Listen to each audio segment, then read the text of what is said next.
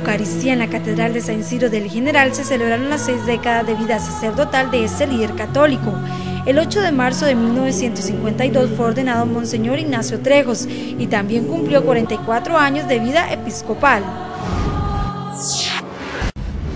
Saludos a toda la ciudadanía, a toda la feligresía de Pérez Celedón, felicitándolos por todo el progreso que han tenido, no solo en lo material, sino especialmente en lo espiritual.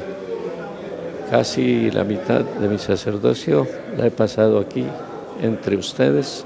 Mi gratitud por las oraciones, por toda la unión que han tenido conmigo en este tiempo de mi enfermedad.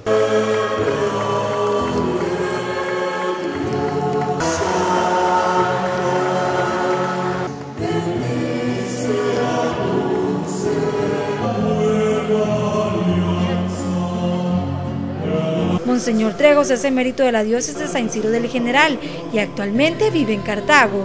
Atrás medio perdido, venite a este lado.